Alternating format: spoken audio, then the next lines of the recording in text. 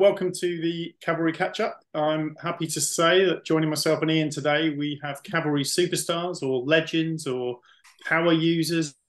Yeah, any superlatives really. We've got Elliot, Mosher and Matt White. Hi, guys. Hello. Good day. It's having been speaking to you for a long time now.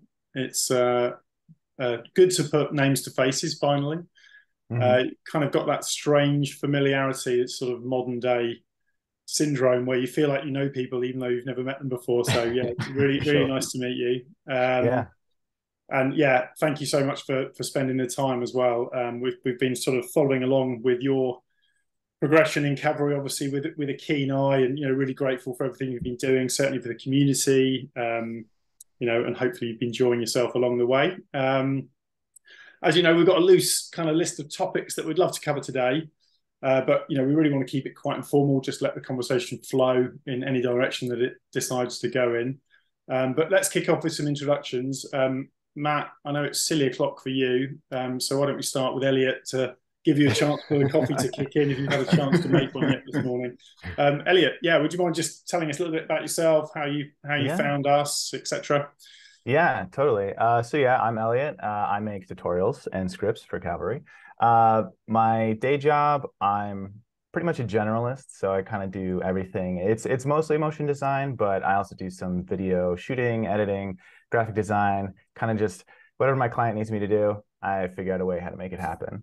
I was trying to think earlier about how did I actually find out about Cavalry, because I don't fully remember actually. I think I got in with like one of the very first betas, like at the very beginning. So I must have just seen it, like maybe somebody from a different motion design group posted it or something like that. But I saw it and was just like, this is super cool. It was like, my dad's an engineer, that rubbed off on me. So just anything that's like extra technical and being able to build things in the way that Cavalry is set up just kind of spoke to me. Well, funnily enough, it's 3 years today that we went public with the beta. So I'm not sure if that was I can't remember when your first day was. You might have been on board before then. Yeah, because I think it was so yeah, that was 2020 then. Yeah. 3 years already. That's crazy. All right, cool. Thanks, Elliot. Matt, how about you? How did you? What's your sort of day to day, and Sure. maybe just a little bit about how you found us. Yeah, sure. So I work at Cavalry Art Gallery at Lean Light Centre, and so I'm the graphic designer there and do motion design as well. So like a lot of the work I do is digital signage and social media and things like that. So I think I came across some Medium articles a few years ago. So you were quite prolific with releasing those Medium articles, and I probably read through all of those. And it was just really fresh to see this new approach to how motion design could be done. There seems to be like a lot of Photoshop kind of alternatives and that kind of thing, but they all pretty much were a clone of Photoshop, whereas Cavalry is 100% not a clone of anything else. It had like all these unique ways of working, and that just really appealed to me. So yeah, it's just like the public beta that I use. So I haven't used it as long as Elliot. It's really interesting to hear that. I think I don't know whether you guys know some of our background, but Ian and I and Ad, who's hiding behind the screen here today, we've all kind of emerged from another business called Mainframe, which is an animation production company, and so Cavalry was really born out of sort of maybe the similar. Don't want to put words in your mouth here, but we were kind of feeling the frustrations of using After Effects, and we can't badmouth After Effects too much because we've used it a lot and we've got a huge amount of value out of it. But it was starting to creak a little bit for us, and that's what sort of kicked off this fool's errand of thinking that we could do it better. And it's been a huge journey for us. It's really great for us to see the kind of work that you guys are producing and coming along with the ride, being brave enough to take it on at that time and sticking with us for the ride. It sort of means a huge amount for us. We're a young development team, young app, new users, new ways of thinking, all those kind of things. I think you kind of covered some of that, what first attracted you to Cavalry. Is there anything kind of particular, Elliot? Were there some pain points in what you were doing in your day to day, or was it just literally it felt like something new and intriguing, thought you'd give it a go, or something else? Yeah, I think for me it was a new thing, and I was just kind of exploring it, seeing what could happen. So at that point, I was still just doing everything in After Effects, and then just kind of learning it and just kind of seeing what could happen. I think it did take a while to figure out how to translate some of the tools into client work, just because I think that you have to have a different kind of mindset. So I think, yeah, in the beginning, it was mostly just making some weird digital art, but that was also really fun at the time, just to, a new kind of artistic medium in that sense. Yeah. Matt, anything else on your side? Yeah. I haven't actually come from After Effects. I've kind of come from Cinema 4D. So there's like a number of parallels there that I could kind of easily jump in from 3D to 2D, which was great. Obviously the duplicator, you kind of feel right at home. And yeah, what Elliot was saying as well, like there is that excitement, and you see that on Instagram and on Discord as well. People just excited to explore and try new things. Sorry, I was going to say that's really interesting coming from 3D, because that's our background as well. And one of the original kind of pitches for Cavalry was that we bring lots of 3D methodologies to 2D, because so much of the innovation in animation software has happened on the 3D side, where the big books are with the VFX and all that kind of stuff, character animation, 3D film, all that. And very little had been going on in 2D. So we thought one of the very arrogant thoughts we had was that we bring some of that innovation to the 2D world. So yeah, we'll let you know totally. whether we succeeded or not. Sorry, carry on, Chris. Yeah, no, I was going to raise exactly the same point. Yeah, I think those methodologies that have come across, we always sort of looked on slightly enviously from a 2D point of view as to all the innovation going on in 3D world, and thinking, why can't we have this in 2D as well? So, for sure. And I think we've tried to kind of hone in on some of the, Elliot, you mentioned, stick everything in a duplicator, make it wiggle around. It's just fun, happens in real time, and that's our kind of that's our gateway drug, I think, really into getting people to have a play with Cavalry. This kind of leads on nicely to the next question that we had today, which was, around, are there any particular kind of features, or abilities that Cavalry has that you turn to, I guess, most either then or now or both? Is there maybe it might be a methodology or a way of thinking, it might not be a feature itself. Is there anything that kind of springs to mind for you, Elliot, on that? For me, I actually just use Cavalry for 98% of everything I do. So it's not like, I use that for this and use something else for something. I just fully made the switch. And I think it can depend on the type of motion design you do. I do primarily stuff with either illustration or just like native shapes. And so I found that I could just kind of transition over and do everything. I think it's a lot faster, and all of the tools that make things dynamic. So like dynamic renders, hooking things up to Google Sheets, all that kind of stuff. That's like huge for me. So I've recently been doing some stuff for a coffee shop. And so they need labels for their bags. They need thumbnails for their website. I just set it up once and I say, here's the Google Sheet. Here's how it works. Type it in, hit render, and then it spits it out in like 30 seconds. And there you go. There's everything that you need. Well, that's really interesting. So you're kind of using Cavalry there more for stills work, presumably, rather than animation. Yeah. So this project is for stills. I do primarily use it for animation though. I've set up some like social media templates. And so, I'll have a folder. Some of this is still like a little bit manual because I don't know enough about like setting up a web server or anything like that. But it's like I got my folder with the images, and I can randomize the colors and everything, and so it can still have some animation. And for that, I view it as like most social media accounts. It's better if they post more often. So this can be like the base thing where it feels familiar, but with the dynamic tools, it can be different enough.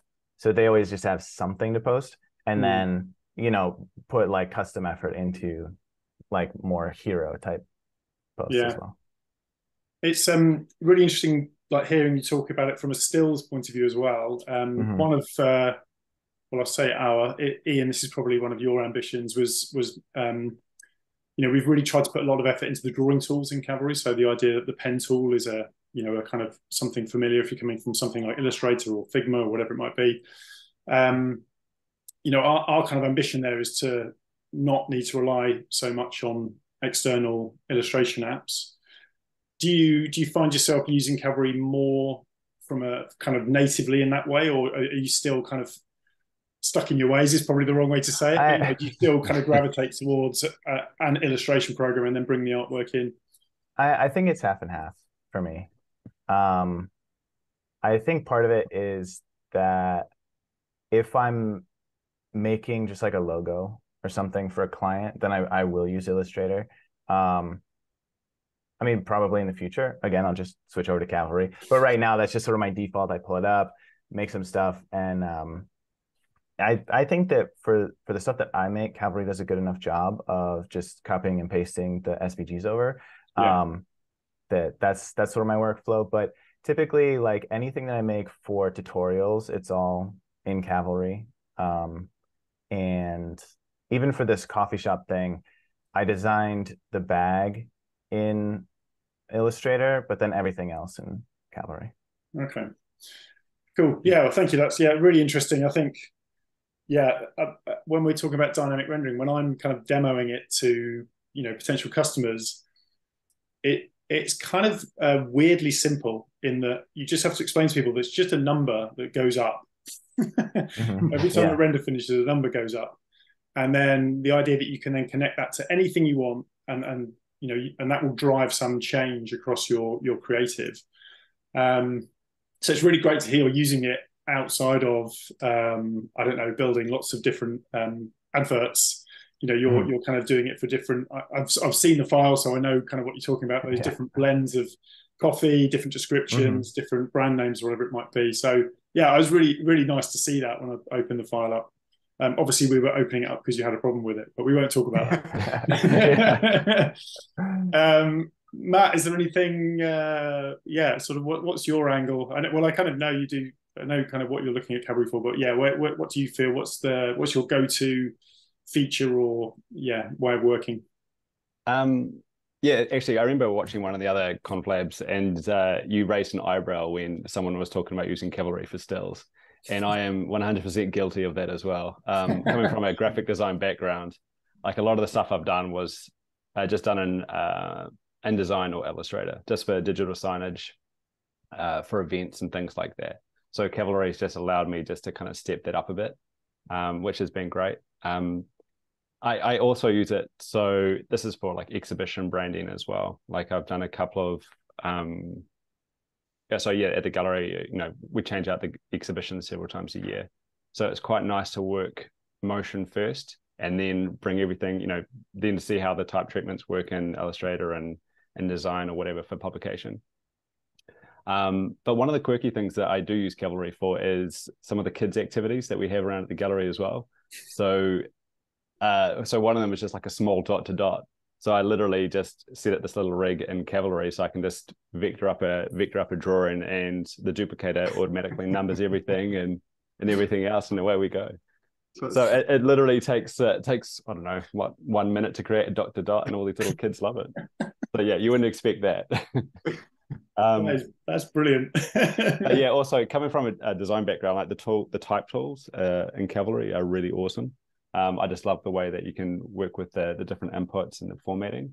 I don't know, I just thought that was like a really well thought out feature. And sometimes as well with certain designs that I have, it can be quite tricky. Like I don't know how you do it in another, like in After Effects or anything, but just the fact that you can just add these different inputs and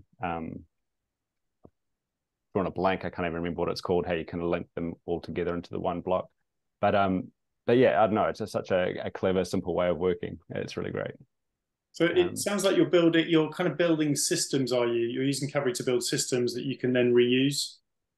Yeah, for sure. Yeah. And I've used the control center as well, just to input some of those text, input the images and the text and things like that. I haven't really experimented too much with using Google Sheets, but that's definitely something that kind of caught my eye from the very beginning. I've just been distracted by a number of other things.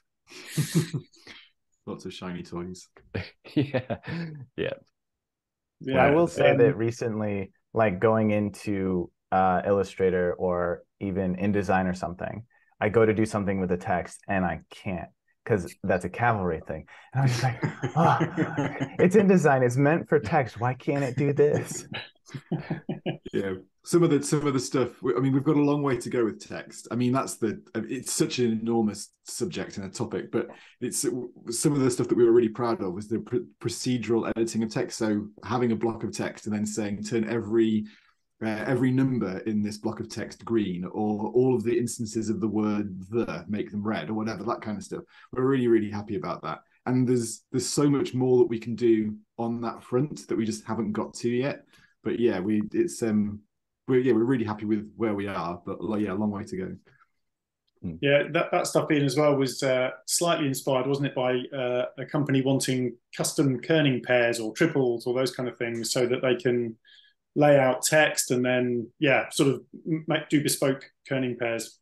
That was that's set off the whole thing originally. Was someone who said one of the things that they really struggle with is some of the fonts they work with have 8 different A's and 10 different T's, and they have to manually kern all of these things, and it's a nightmare and it takes forever. And the thought, just immediately a thought came into mind: why don't we just make it so that you can get 2 letters, you can say adjust the spacing between all instances of this A and this T or whatever, they all get -10 or +15 or whatever, and then anytime you enter a piece of text, that sticks basically, so you can use that to kind of customize the font or whatever. Yeah, that's exactly right, Chris. And then so that's a feature that's in Cavalry right now.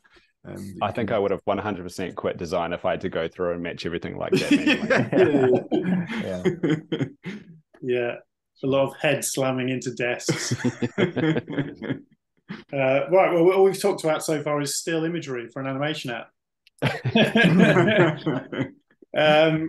The sort of next thing on our list really was, you guys are pretty prolific when it comes to making tutorials. You're putting us to shame a little bit. I guess bit of an open-ended question really, but Elliot, you've jumped in, and I think you were, and probably not one of the first, but definitely one of the pioneers in terms of getting some tutorials out there. I guess the question is kind of what inspired you to do that? Was it a bit of a learning journey for yourself? How did it feel? I've both Ian and myself have done these, having to listen back to your own voice and stuff. It's horrific. And the worst thing is, you think, "Oh, I'll just do a quick tutorial this morning. It's only going to be 10 minutes long," and then it's Wednesday or something. It's just, I don't know where does time go when you're doing. It's a nightmare. Yeah, for sure. I'm sure there's a question in there somewhere, Elliot. I just asked you to follow up on that.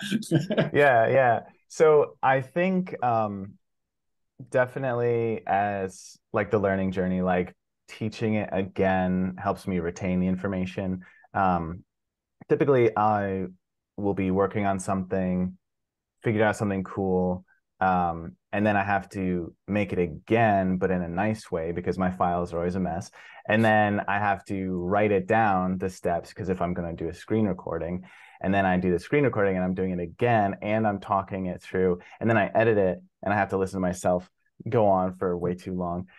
So that kind of helps things stick. I think the first tutorial, it was a little bit like, I made a really cool thing and I want to show people, like just kind of show it off.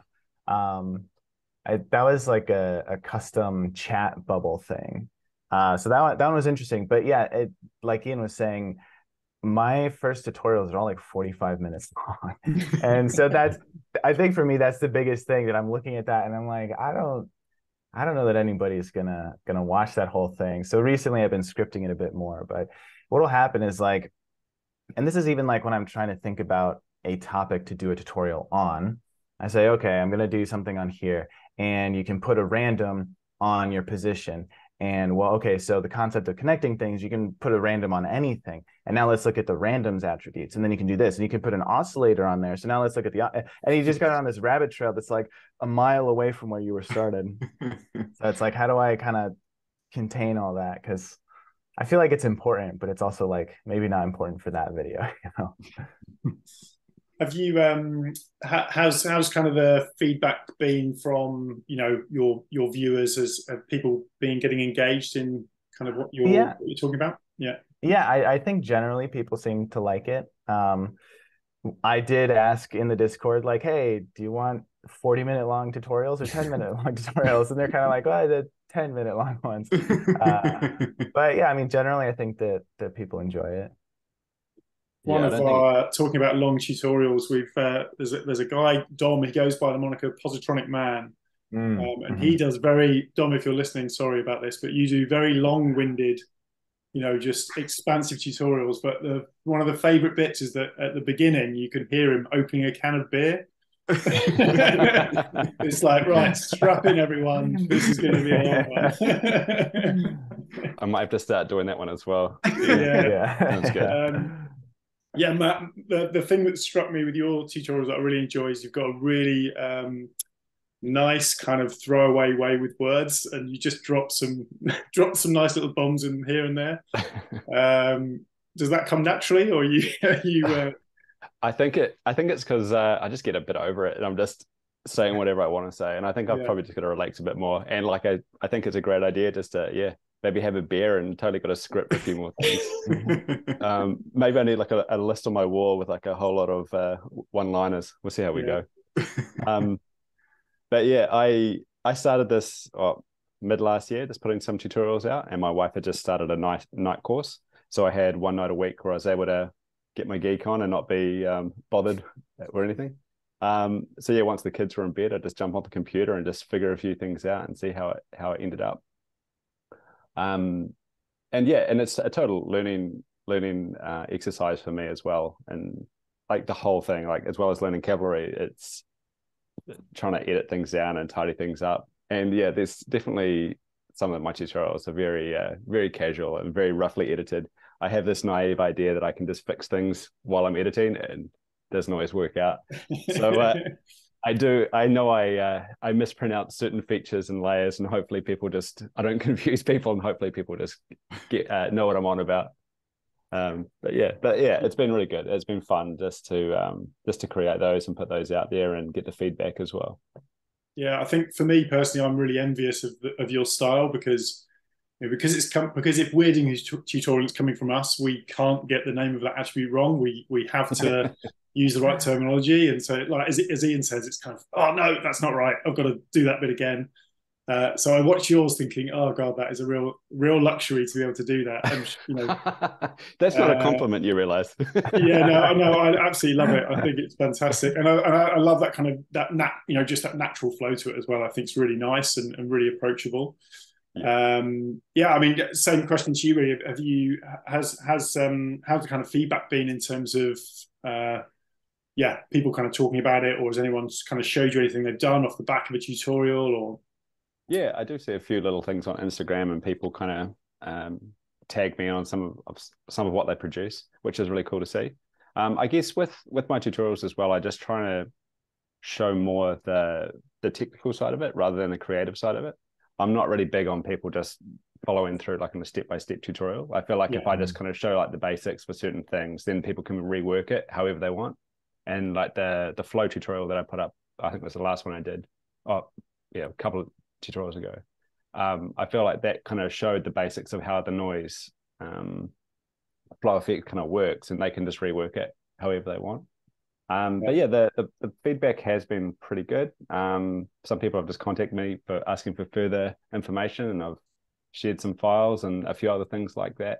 But yeah, no, all seems to be going pretty well. Yeah, well, again, repeating what we said at the beginning, just can't tell you how much we appreciate seeing it. It absolutely warms our hearts whenever we see new tutorial going up, and I almost stop anything I'm doing that day and watch them. That's the first thing I do. Really exciting. Yeah, it's also really interesting what I was saying before as well. Like it's a bit of a learning process for me. There's certain tutorials that, or certain files, like I've got hundreds of Cavalry files on my hard drive. I'm sure everyone does, but I'll just sit on these files, and then like a month might pass, and then I'll just realize how many mistakes I made in that file, and there's so many changes that could be made, or how efficient certain things could be instead. So yeah, I don't know. If I had a bit more time, and I'd be releasing a whole lot more. Matt, do you Cool. I ever think have this the leads. thing? Sorry, Oh, Elliot, go on. I was just gonna ask, do you ever have the thing where like a couple months go by and you're like, I'm trying to do this thing, and I'm like, "Oh, did I do a tutorial on this? How do I actually do this again?" And then like you watch your own thing. Yeah, I've done that. I just once before, but yeah, it's happened. Yeah. And it's really annoying. It's like, what's wrong with me? But yeah. Yeah. For me, it was like I'm thinking about it, and I almost had the thought like, "Hey, this would be a good tutorial," and then I was like, "Wait a second, I did a tutorial." Yeah, I was sort of a nice segue into kind of, we've got this question around the community. We've obviously, as you guys know, you're pretty vocal on our Discord channel, and it's great to see you guys kind of being able to start to help other people, and getting ahead of us answering questions, which is obviously a massive weight off our shoulders at times, and really nice to see that kind of community growing. How are you finding the community generally? I mean, it's the Discord seems like a really nice, friendly place to us. Nobody's talking anybody down. It's all very lifting each other up, which is great. Yeah, just generally, how are you finding that? Matt, should we go? You can go first this time. Yeah, sure. Yeah, I'd never used Discord before, and it seems pretty straightforward. Yeah, I think everyone is pretty excited about Cavalry and the sharing of different things. So it's great that you've got like the tutorial section, you've got the playground section, you've got the sneak peek section, which I would love to see a bit more action in, by the way.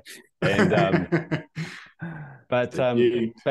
but yeah, all in all, I think it's awesome that people can just kind of jump on there and just share whatever they want and ask for help. And I'm sometimes a bit stubborn, and I'll just try to solve a problem myself before I actually jump on there and and pop a question up. But yeah, no, it's awesome. I think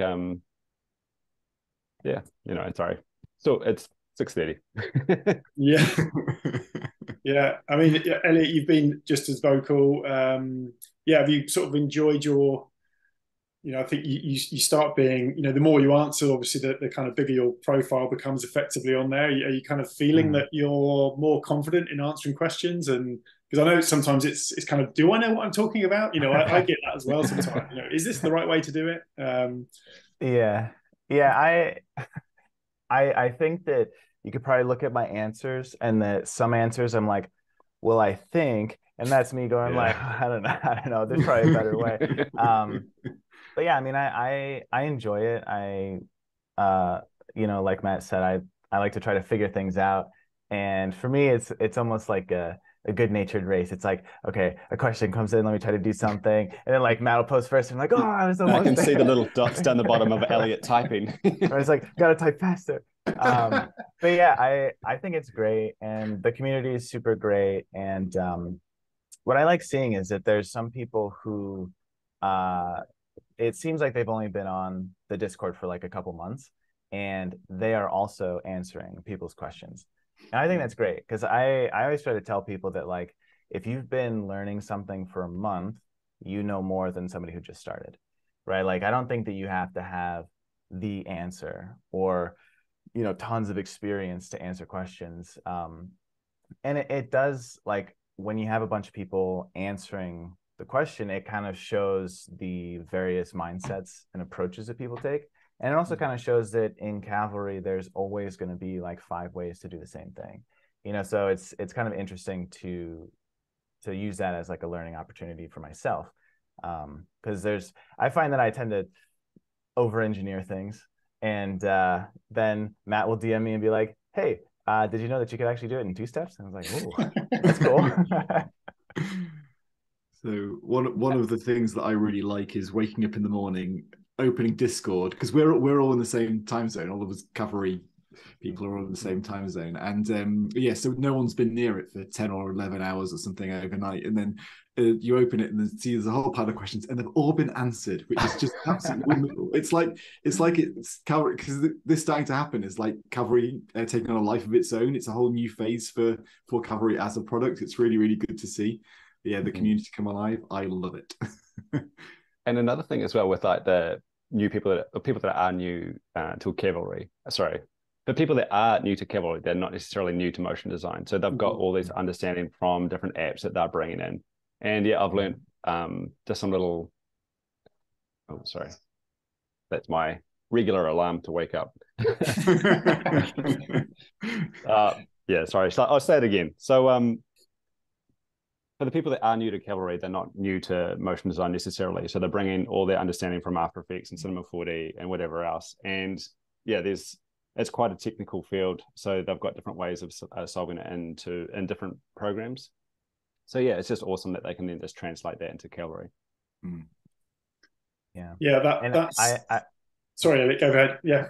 I was just going to say, I've run into that a few times where like somebody asks a question and I'll give an answer.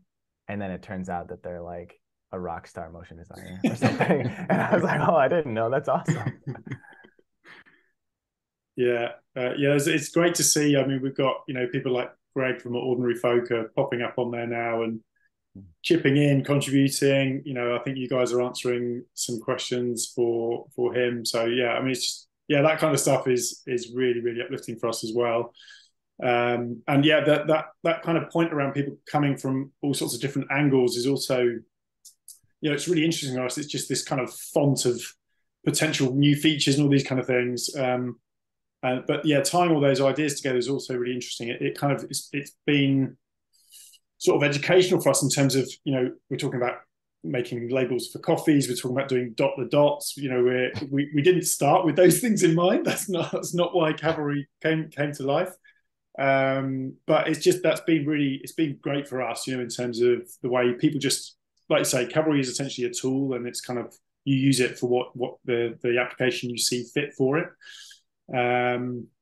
But yeah, it's funny, just I'm doing this dot to dot and this doesn't work. It's like, well, it's not for dot to dot. Okay, here's the question that makes us nervous. What's on your feature wish list?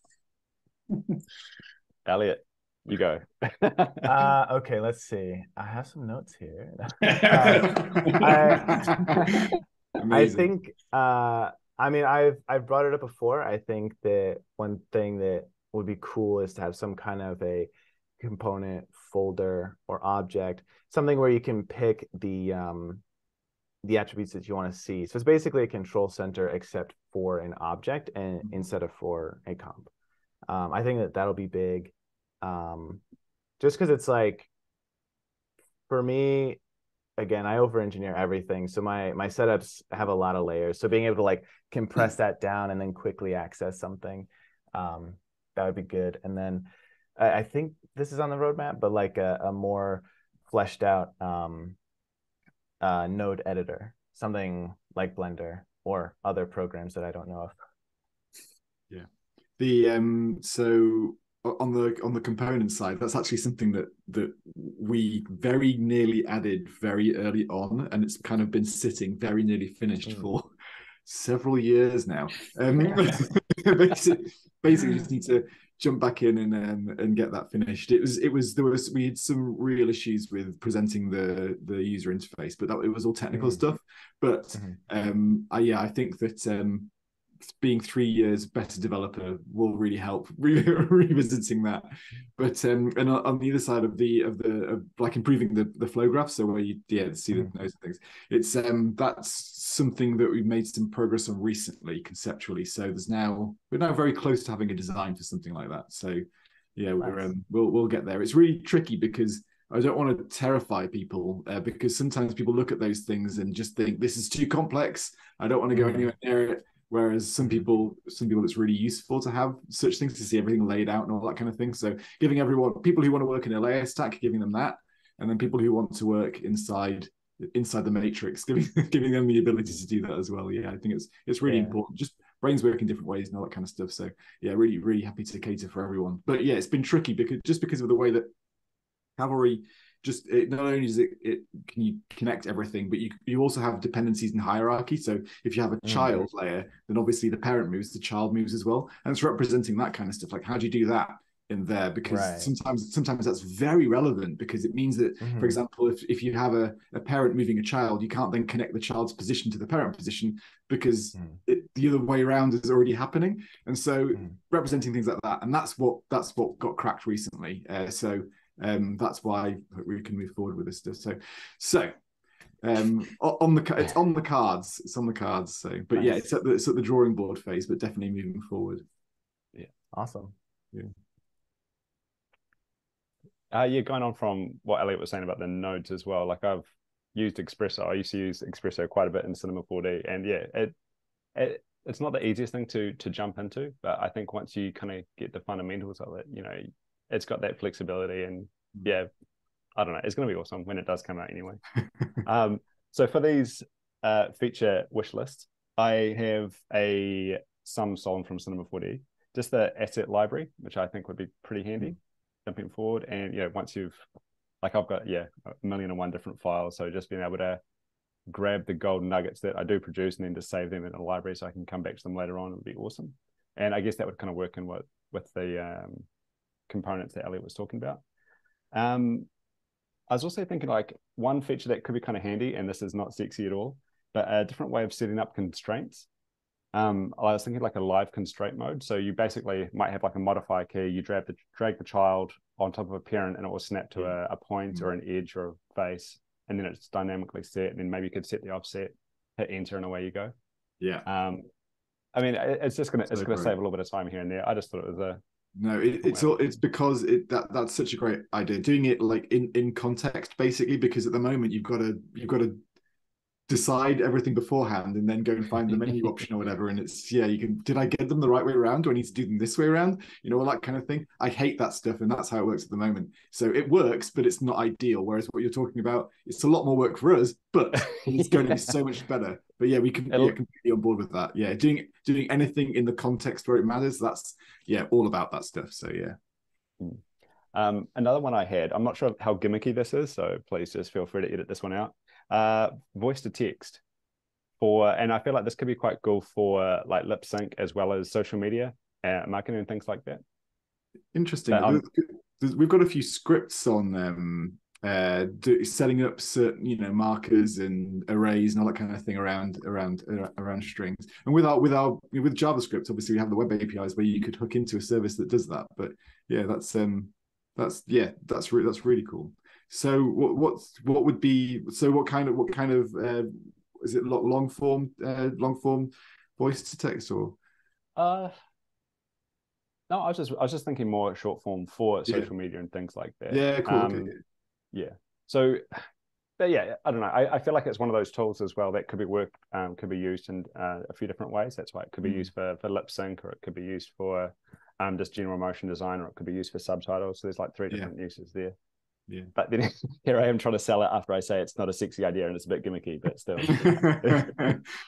That's definitely come up a few times before as well with some other people. So I think like you say, I think some of that's kind of the people sort of doing shorts and Instagram reels, those kind of things is a very popular thing to do, right? To annotate everything you're doing.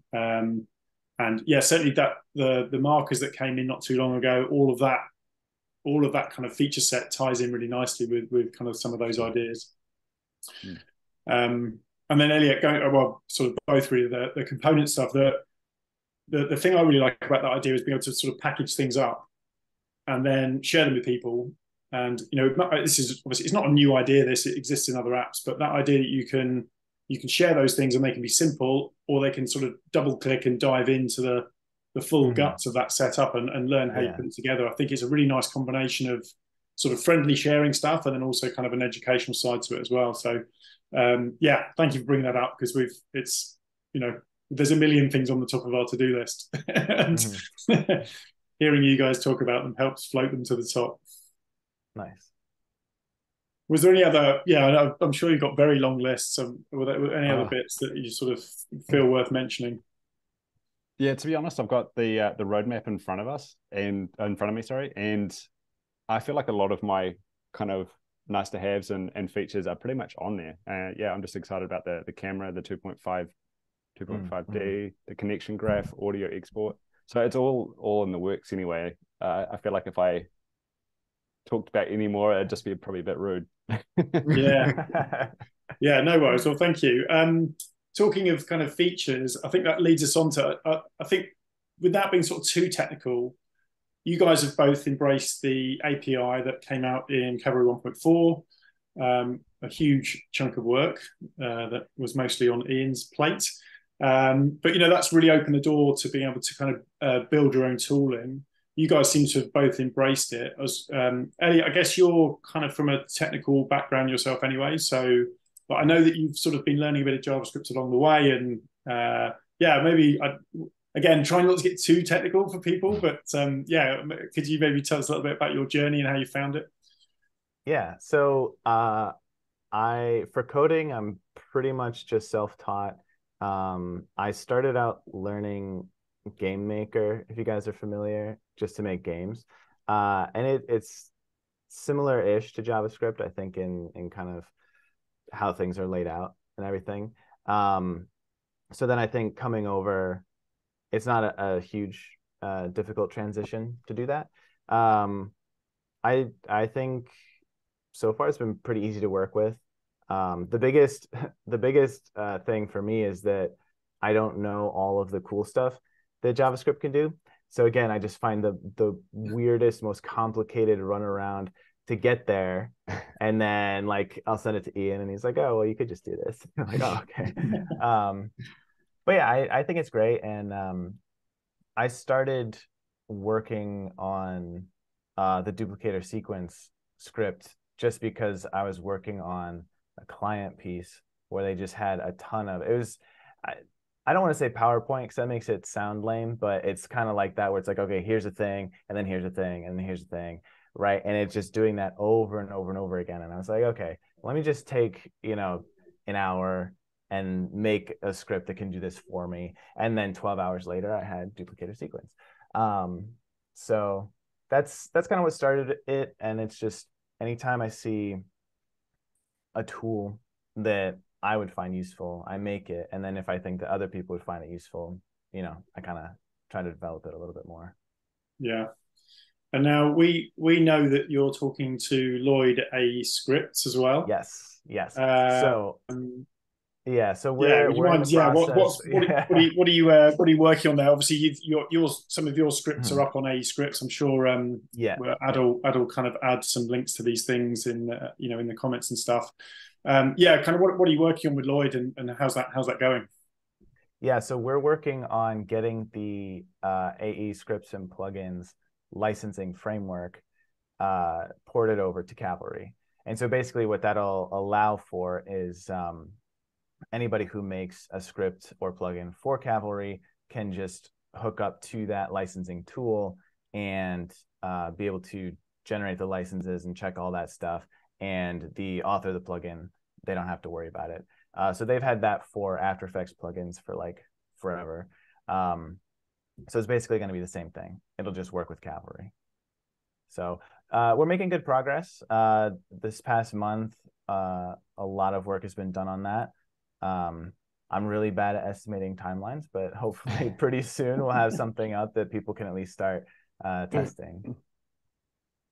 Yeah, well, it's great. Again, you guys are off into the unknown here, writing scripts for unknown user base and all these kind of things. So it's good. Hopefully trailblazing like this will kind of pay you back in the months, years to come. So really appreciative of it, and it's really exciting for us. Obviously, again with our After Effects days ourselves, we've been big kind of users of AE scripts and downloading those kind of plugins. So yeah, fantastic news to kind of get that going. Matt, you've taken a slightly different route. You've got a couple of bits up on Gumroad, haven't you? Yeah. So I've just got two scripts up there, Calico and Duoco. So yeah, the Calico one was just really like a learning tool just to show people how you could work with color arrays in a few different ways. So yeah, I've really got to get around to making that a bit more practical rather than just using the coolers palette generator. I mean, I think I was just playing around, and I don't think many people use coolers. But yeah, Well, it was that's just where I got my main color palette. Oh, okay. Well, there you go. Created just for you, Elliot. Thank you.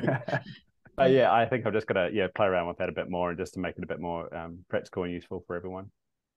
Yeah, I hadn't done any scripting or anything like before. Maybe I'd played with processing back in my 20s, but that was about it.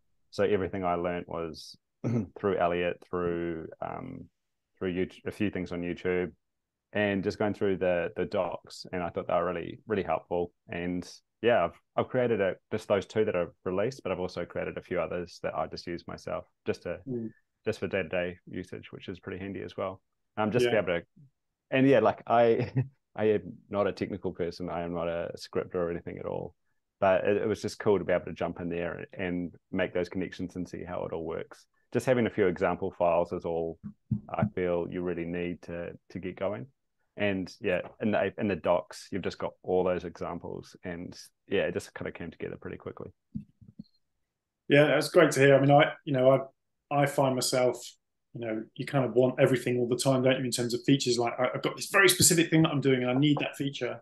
And I think that's where the kind of scripting really comes into its own, where you're, one day we might get there, but the fact that there's some very niche task that you're doing and you can build a plugin, well, we call them scripts, but you can build a script for it. I've found it really useful kind of, just for myself internally with my day-to-day, even just sort of testing Cavalry, writing little things to help customers with, it's been really great to be able to extend Cavalry's already incredible feature set into kind of wider and more, as I say, more niche areas. Yeah, and sorry, Chris, the other day as well, I was messaging you saying I couldn't, something was crashing or it wasn't working right. So I actually jumped on a couple of days later and trying to put a video together to share with you, but everything seemed to work fine. So yeah, that was a little script that I'd been playing around with. I have no idea what the issue was, but it seemed to fix itself anyway. That was my favorite kind of bug. Yeah. So this was just I haven't actually tested it too much, but basically it's just like a small proxy tool, so I can just swap out folders, and it just basically generates a few. It's a swap out smart folders. So yeah, it kind of works, but I guess that could be a bit of a feature request as well. Like if there was a bit more of a refined process for dealing with proxies and things like that. Yeah, and are you finding that proxies are needed a little bit more when you're dealing with kind of raster with video and images and those kind of things?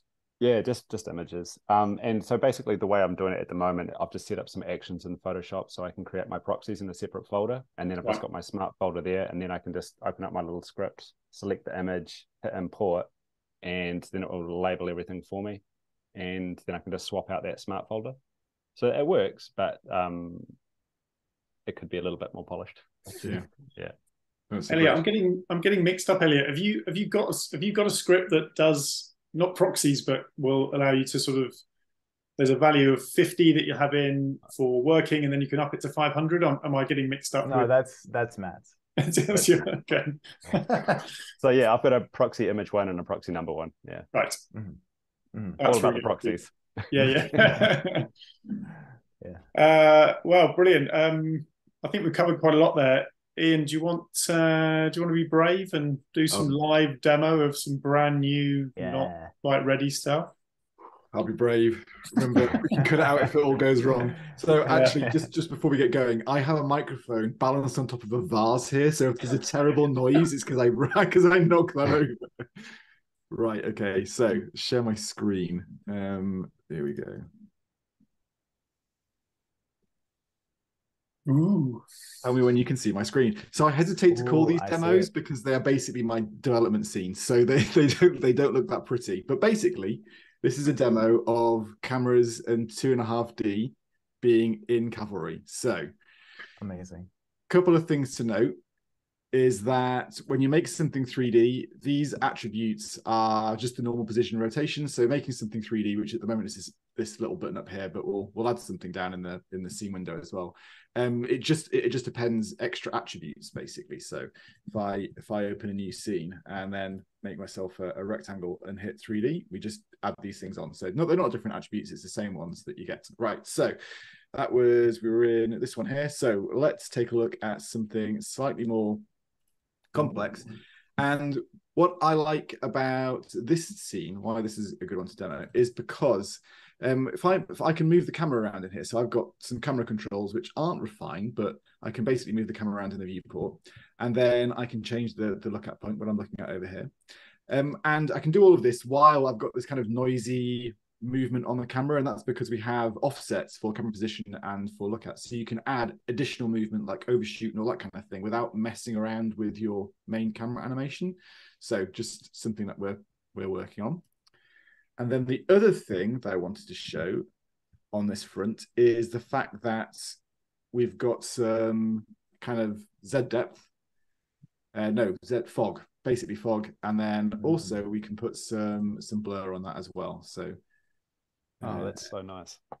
Yeah, that's where we're up to with this. There's so the thing that's to awesome, know about 2.5D, it's definitely not 3D, it's 2.5D, but the 2.5D, kind of Cavalry is about 90% happy that we've put 2.5D in, and 2% absolutely furious. So that 2% of Cavalry that's really, really angry with us for putting 2.5D in is going to take a while to polish out. Lots of the tools aren't working very, very well. Actually, something that is worth showing is if I go. Can we ask what that 2% is?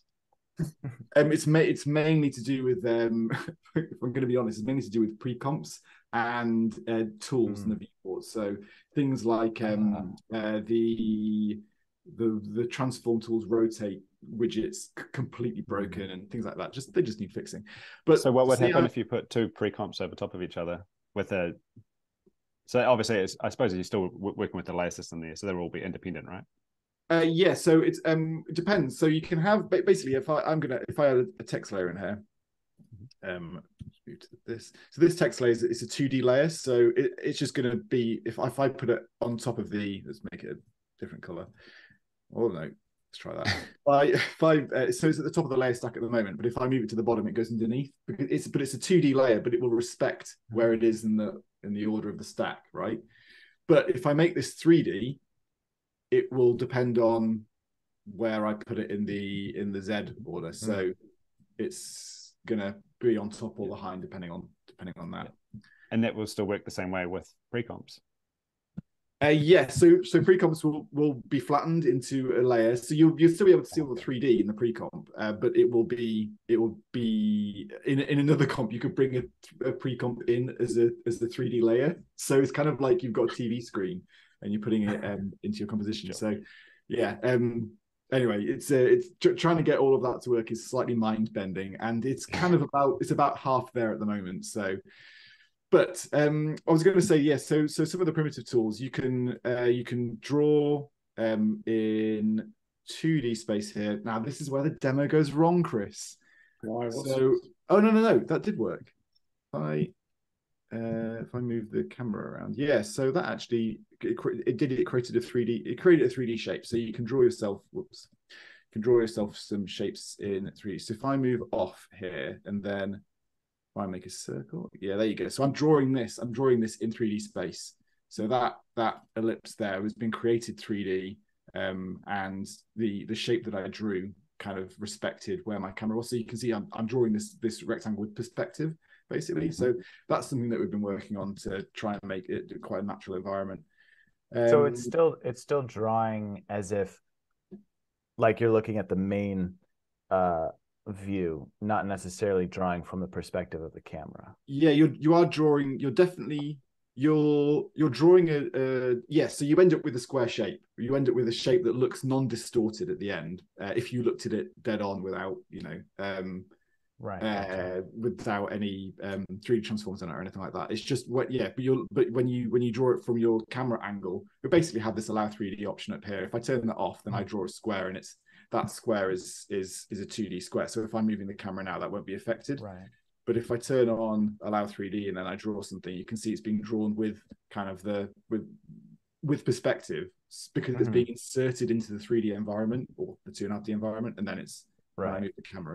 But it's being drawn with like Z rotation or 3D rotation of zero. Okay. Rotation. Yeah. So I have a feature request. Oh yeah, I'll wait until it's done. But I think it'd be cool if like in the 3D, then when you place it, it's placed with the camera's perspective. So facing the camera.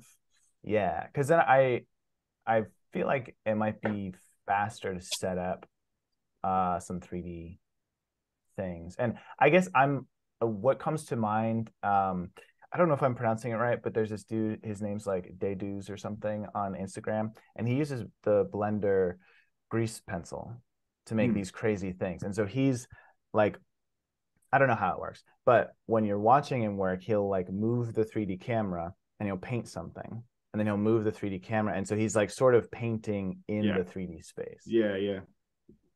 There's an app that I can't remember, Elliot, and there was some feature in it, and it might be Blender, but you could set the Z depth of the canvas that you were drawing on. So you could, at the moment, I think, Ian, I'm right in saying that this is drawing it, with Z0, but the fact you can push that forward and back and start then drawing in layers. I think what you're asking for is slightly different, but that idea of it's almost you're almost talking about VR, aren't you? It's like a VR kind of paint thing. A little bit, yeah. So we'll push that request until this comes out. Once it's all working and in there, then we can move on to some of the shiny things, like look at constraints and stuff like that. And then as Chris says, I think Maya certainly has that feature where you can determine at what depth you're drawing. Things like that would be really, really cool. So there is aside from 2.5D, there's one more thing that I'll demo for you today. This is so one new. Last question. Yeah, go on. Does this just kind of replace the 3D matrix? Because it seems like it's the same. Yeah. The changes that we're making for 2.5D are going to need to come in two steps, because it's a major change to the app. There are many hundreds of thousands. There's more lines of code in Cavalry. There are a lot, and there's the changes to make 2.5D work with the small team that we are. We're going to do it in two phases, really. The first phase is that every layer is basically going to be a card, and you can move the cards backwards and forwards in 3D space, and you can rotate them and achieve some really, really cool effects. However, what we're not going to do right at the beginning, and this will be definitely for the first beta, when this first sees the light of day for everyone, all the pro users to play with, it won't affect submeshes. So that is, if you have a duplicator, the items in the duplicator will all be in the same plane. And having it so that they're all in a different plane will be like part of a second phase that we're doing here. But I've just been waffling. I've completely forgotten your question. I was just wondering if 3D Matrix was going to go away. Yeah, that's right. So no, because of that. So 3D Matrix still has a use because the submeshes won't work with 2.5D in the first iteration. So there is still a use case for that for the time being. So it will stay in there for now. Gotcha. Cool. One more thing to demo, and that is so with the drawing tool, if I just draw something like this, and I go over to the stroke tab and make the stroke a little bit thicker, we have a new option down here for tapered width. Yes. Where we can basically control stroke taper, which works with trim. So I can set a couple of keyframes here, and we can watch this animate on. So taper strokes. That is so new that it went in today. That's how new that works. Nice. That's how new that is. So something that is cool is the camera controls that I told you about earlier for the 3D camera. If you don't have a 3D camera in your scene, we can just use the camera controls and it'll add one for you. So you can just start nice. experimenting. Yeah, that's cool. Anyway, That's awesome. That's pretty much all there is to demo, I'm afraid. We've just Yeah, there was that's new awesome, software released today. This went into the it's kind of, yeah, this is where we are. I spotted there's like That's a few amazing. user interface changes as well, where the filters and Yeah, deformers are. yeah. That's a nice little touch. Oh, really? Oh, really? So I noticed that too. Yeah. that was an experiment that Okay. Chris, did that go over to 1.5.1 or not? I don't think it did. No, no. No, so that's an experiment I've basically put Okay. in and then I've said to the team internally, what do you all think? basically when you use a filter, it gets added to the end, so it's the most recently used one at the end, and then if you use a filter more than 3 times, it can then go into a list of your most popular ones. So there's next to that there's a list. So the far right, it's the most recently used, and then next to those it's your most popular ones. And the idea is just to it's just a fast save you a couple of clicks searching through a list and all that kind of thing. Oh, I recognize that one. But the minute I added it, I then thought, would it be more useful to show a list of icons of the ones that are already connected? And now I can't decide what it should do. So this is why it's gone to the team. And I'm like, what do we all think? Is this terrible? Is this a good idea? I can't decide anymore. So yeah, so we'll see. I'd have to play with it, but I will say that I thought that it was a list of what's connected when I saw it. Yeah. There you go. Oh, right. Okay. But I think that the way that Matt? you described it sounds useful. Yeah. Yeah, I guess it's a bit different to the rest of the Cavalry interface. So I'm not sure, like everything in Cavalry is really minimal and just what you need. There's not too many icons floating around. But yeah, it would just save you a few clicks. But then again, if everything's in alphabetical order, you're there pretty quickly anyway. But you are, yeah. Scanning alphabetical lists is really fast. Yeah, that's but yeah, I can't even remember where the idea came from. So, anyway, it might not be in the next release. I think it could be useful. Yeah. Okay. So another thing I suppose you could possibly do as well is just have those favorites at the top and then like a little gap and then alphabetical order underneath or something. That's very true. Yeah. If you wanted to keep that beautiful clean interface. Yeah. Cool. I've really enjoyed following along with the tapered stroke stuff. It looks sort of effortless on the surface. That has been an enormous amount of work. Brian, the developer who's been working on that, has been sharing some really, really like just fascinating mathematical tests of Bezier cages and all sorts of exciting things going on. So it's great to have it in. It's such a cool feature. It's so fresh. It's not really tested yet, but that's definitely making it to the nearest next release, whenever that's going to be, I think. So really, really excited about that. We've got a few bits to finish with sort of capping ends and those kind of things that still need some tidying up. But really nice little feature, very nice artistic thing as well. Yeah, the challenge here has been, because obviously Cavalry tries to be as fast as possible. I hesitate to say real time, but Cavalry aims to be as fast as it possibly can, and lots of the things required to do tapered strokes are incredibly slow. And some of the things that Brian has done is sped up what would not the normal way of doing these things. It's sped them up by several hundred, if not thousands of times. So he's done an amazing job. But so it's lightning fast basically for extremely complex curves. So yeah, we're very, very happy with it so far. But yeah, more to do. There's always to do. Sorry, is there a timeline with the camera and the 2.5D? Oh, like when it will be? Is there like a release date or a plan? I don't know. Pressure. So I think so. So we might need to cut this out, Ad. What I've said internally is that I'm hoping we'll have everything into a state where it can go into the beta. So for all of the pro users, in about a month's time. So cool. I'd like to basically I'm going to turn off every part of the app that doesn't work, and then we'll tell everyone, don't use this for production use. Just use this to play with 2.5D.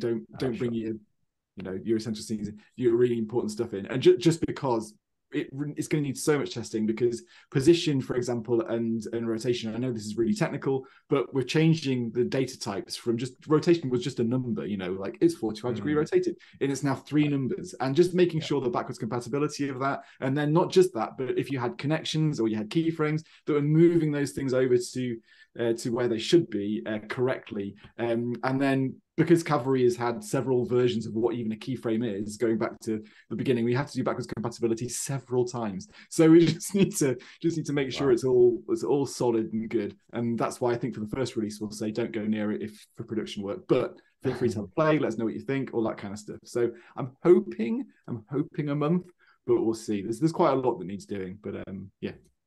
Awesome. Cool. Well, the demo looked amazing, and super excited for that and tapered strokes. It's great. Yeah, it looks really cool, and yeah, look forward to 2.5D dot to dot. Yeah. Listen, guys, I think we're sort of a bit over our hour slot here, so I'll let you either end your day or start your day in your case. Matt, thank you so much again for your time. Really appreciate all your insights and input, and again, all the work you're doing with the scripts and tutorials and helping people on Discord channel. Absolutely fantastic. Great to have you as Cavalry super users, and yeah, I'm sure we'll speak again very soon. So yeah, thanks again. Yeah, cool. Thank you for having us, and yeah, thanks for making an awesome app as well. Yeah, a lot of fun. All right, cheers guys, enjoy your days. Bye. Take it easy.